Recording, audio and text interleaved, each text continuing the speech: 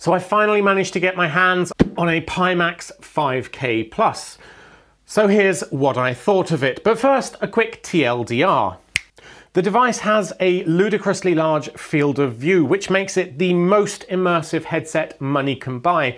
However, it comes at a price. As well as the obvious price tag on the unit itself, you also need to do a couple of hardware tweaks, maybe, and you'll need an extremely high-end GPU in order to fully take advantage of the higher resolution that it offers.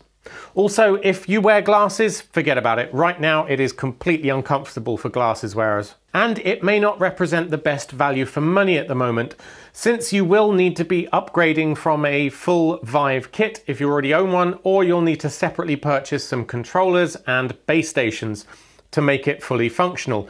Just this alone is not going to give you a VR experience. You do need some added extras. And right now you can only purchase just the headset. So the Pimax 5K Plus and its sibling, the 8K model, are the only headsets on the market that I feel offer something truly unique and not simply an iterative upgrade on the last generation headsets. And that's absolutely crucial, because otherwise I don't think you'd be trusting your hard-earned cash to some random Chinese company.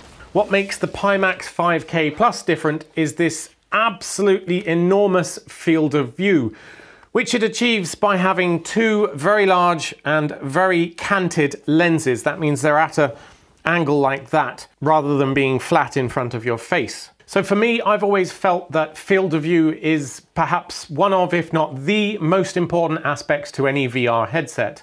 Some people get lost in the minutiae of resolution and screen door effect and color reproduction, but as someone who grew up in the 80s playing video games on this CPC 464, which had a resolution of 320 by 200 pixels and 16 colors if you were lucky, that sort of stuff has never really bothered me. I don't own a 4K TV because it's pretty much a waste. Instead, I use a 1080p projector and watch movies on the entirety of my living room wall. It's that field of view that immerses you into any content, whether that's VR or movies or whatever. So for me, I was really truly excited about checking out the huge field of view offered by this headset. And if you're like me and the resolution, color reproduction, all of that, you could take or leave, but it's the field of view that you really care about, then this might actually be the headset for you. But keep watching. So as of right now, the Pimax 5K Plus has by far the largest field of view of any of the current generation of VR headsets. And I don't just mean it's a small 5 or 10 degree upgrade on the next largest competitor, which is, by the way, the Valve Index at around 115 degrees. In fact, this goes up to around 170 degrees on the largest setting, though more than likely you'll be running it at around 150 degrees. So it's actually a massive difference. Other headsets you can expect to get around 90 to 100 degrees. Now, field of view numbers are not an exact science, so exactly what field of view you're going to get is going to depend very much on your face shape, how far away from your head the headset sits, how close the lenses are to you, which is adjustable on some other headsets and not on this, but more on that later. Just take it that the field of view is not an exact number that you should go around quoting. It's more, well, this has the largest field of view and exactly what you get is going to depend on you. So all right, let's talk specs for a bit. So the Pimax 5K Plus is a sort of Steam VR headset in that it uses the Valve Lighthouse tracking system. Although it's not natively supported by the Steam VR client, you will still need to run the Pimax PyTool software that comes with it. Now at the moment, since you can only pre-order just the headset itself, you will need to be upgrading from an existing Vive setup, or you'll need to purchase controllers and base stations separately. Although of course, if you're using it for something like sim games, you may not need controllers, so you might be able to get away with just the base stations for tracking. In fact, for sim games, you might not even need 2 base stations. You could probably get away with just one placed in front of your sim racing setup. So to clarify, I've been testing this on my main gaming machine with a regular 1080 GPU in it, first with the Vive ones and then with the Valve Index controllers, which are also supported but only by the beta version of the PyTool software at the moment. The displays are running at 2560 by 1440 pixels per eye. That's compared to 1440 by 1600 on the Valve Index, so it's a considerably higher resolution than even the Valve Index. But in terms of color reproduction, the panels feel a little bit washed out by comparison, more in line with the original Rift display, I would say. That said, I haven't noticed a screen door effect at all on this.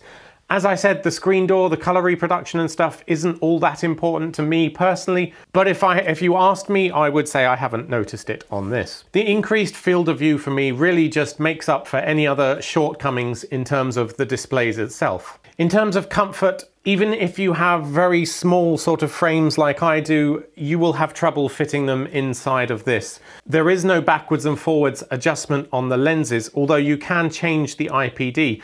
The left and right separation, you can't move the lenses backwards and forwards, and they are placed very close to your eyes. Some people have even said that it's, even without wearing glasses, it's touching their eyeballs or their eyelashes to the point of being a little bit uncomfortable. So in order to test and use this at all, I've had to double up the facial interface padding basically with an old cover that I had for my Vive from VR Covers, I think it was. Placing that in there on top of this gave it enough padding to be able to fit over my glasses. Now there was probably a more elegant way that I could have done this, perhaps removed this and then strapped them or glued them together, but for now I've just been literally putting it on there and then putting the whole thing on my face. And yes, it was a bit awkward and it takes a lot of adjustments each time to try and get right. The 3-point Velcro strap that they have on the back feels a bit cheap and isn't particularly comfortable.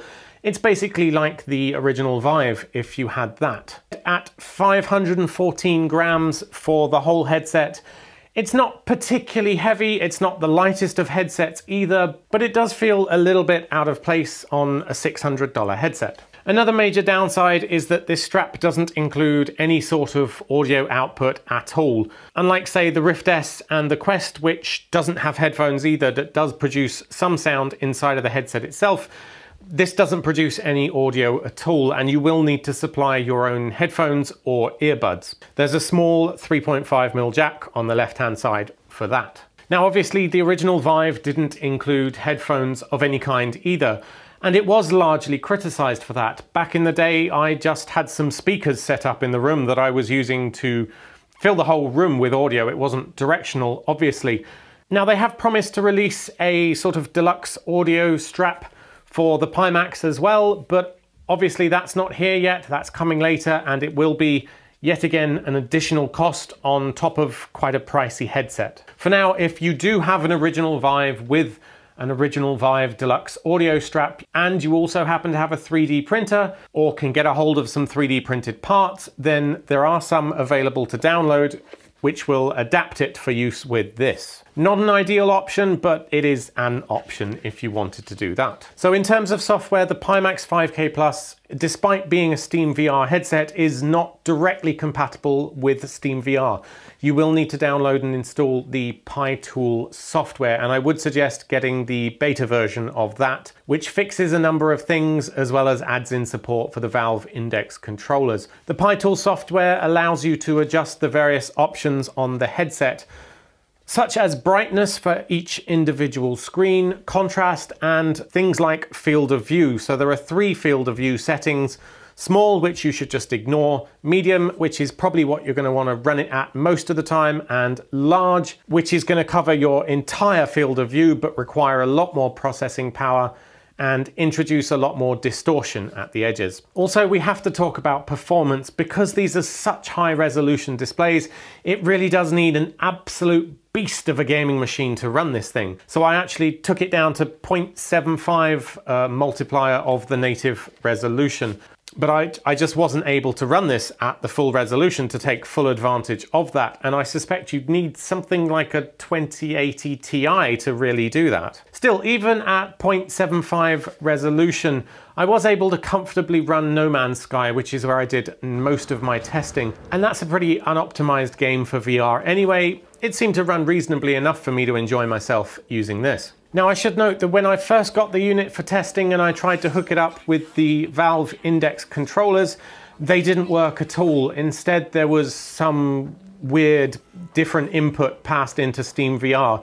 And what this tells me is that the PyTool is emulating rather than directly passing through the controllers that are connecting, The fact that Steam couldn't recognize its own Valve Index controllers meant that the Pi tool itself was doing something weird to the input. Now, assuming the Pi tool stays updated, this should never be a problem to you. But there might be a problem with compatibility in future. If you were to get some other third-party controllers, I don't know what, but there is the possibility they wouldn't actually be compatible with the Pi tool at all. Just something small to bear in mind, and one of the consequences of having to run through a third-party piece of software to make it work with Steam VR. And I should also note that even with the beta version of the Pi tool software and with compatibility options turned on, I did also have some weird visual artifacts with, for instance, No Man's Sky in terms of pop-ups, distances for trees and other rendered objects. Nothing too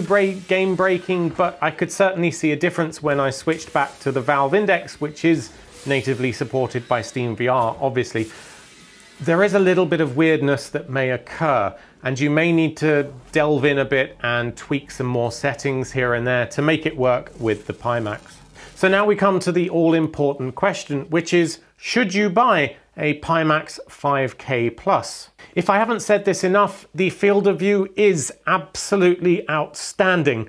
Yes, there is some distortion on the edges, but it wasn't something I really noticed, and to be honest, you shouldn't be directly looking at the edges when in VR. You should always look forward and move around your head to look around rather than moving your eyeballs to the edge. But there are some massive downsides to the Pimax 5K Plus, and whether it's worth the extra effort is not something I can tell you. On top of the obvious thing like the price, I feel like the build quality of the head strap specifically isn't quite where I'd like it to be. The fact that you need some hardware tweaks just to even use it with glasses. You'll need to add your own padding onto the facial interface. You need to then put your own headphones on or 3D print some bits so you can use the deluxe audio strap. That shouldn't be needed at this price point. And then there's the extra software tweaks that you might need to do, compatibility mode for certain games, or figuring out where you can reliably downsample it to rather than just letting Steam VR automatically downsample along with the performance of your computer. It doesn't do that. You will have to manually downsample it, and that's not really user-friendly for beginners. Then again, since the only way to use this at the moment is to upgrade from an existing Vive kit, you're probably not going to be a first-time user when you buy this headset. This is really designed for advanced users who want the best of the best, at least in terms of field of view and resolution. And that's true for the time being anyway. Yes, Pimax has promised a deluxe audio strap. They have promised extra padding. They recognize there's an issue of wearing it with glasses, but none of those solutions are here yet. And this is all that we can base our judgment on. So would I recommend upgrading from an existing Vive full kit? Well, if money was no concern and you have a powerful graphics card to really take advantage of this and you don't wear glasses, then absolutely. As I said, the field of view is incredible. It is the most immersive headset I've ever experienced. Also, if you have your own flight or racing rig set up, then you may not need those extra VR controllers. You may not even need 2 base stations. You could get away with just one for tracking from the front. And in those cases, I think this is seriously worth considering. But I think I'd be lying to you if I didn't tell you that overall I had a pretty frustrating experience with the Pimax 5K Plus. The whole messing around with extra padding just to accommodate my glasses and then having to put on some headphones and plug them in too, it was all a bit much. It adds another 5-10 minutes for me onto that VR time when I could otherwise just put on the Valve Index and play straight away. If you only have half hour to an hour each time to play, you can't really be affording to lose 5-10 minutes, which I did with this. So for me, the pick up and play aspect slightly wins out in the end over the added field of view. And that's a real shame because I do think it's the most immersion I've had yet. If I was setting this up for an 8-hour stretch of gameplay and could afford to spend 5-10 minutes to get it comfortable and perfect, then I think that would absolutely be worth it. It's not for me. To be honest, it all feels a little bit early stage at the moment. This is almost certainly a glimpse of how headsets will be in the future. It's just perhaps not something you should be buying right now. Once they've released that extra facial padding, once they have the deluxe audio strap with headphones built in, once they've improved the Steam VR compatibility, I think on the software side of things, this could be a real contender. But that may not be for another 6 months to a year, at which point there could be other options. Oh, and hey, perhaps in a year you can finally afford that graphics card upgrade that you're going to need in order to get the best out of this. It just feels like a glimpse of what is to come in the future and not necessarily something you need right now. Anyway, I'd love to hear your views on the Pimax 5K Plus. If you have one, what have you been using it for? Are you mainly using it for racing or flight sims or for general VR games? And have you experienced any sort of frustrations with it? What have been your problems, or has it all been smooth sailing? Please do tell me about it. Let's chat down in the comments. If you appreciated this review, please hit like and consider subscribing. We do 2 reviews and giveaways every single week, as well as the occasional technology tips, tricks, and tutorials from all of us at makeuseof.com. Thanks for watching, and until next time. Oh, if you're wondering why we haven't done a Valve Index review yet, I do have one, but to be honest, I wasn't sure about the controllers. But anyway, I think I've made my mind up now, so expect that review soon too. Until next time, thanks for watching. As ever, we are giving away a Pimax 5K Plus. If you'd like to be in with a chance of winning, please head on over to the link in the description or go to makeuseof.com/giveaways. There you'll find a Gleam giveaway widget. Enter your details in there to be in with a chance of winning. And when it asks you for a video bonus code to thank you for watching the review, type in the code MASSIVE, FOV, all one word, and you'll get some bonus entries in the competition. Entries close in about 3 weeks. Winners will be notified by email, so please add competitions@makeuseof.com to your address book to make sure you don't miss that email from us. Good luck, and until next time.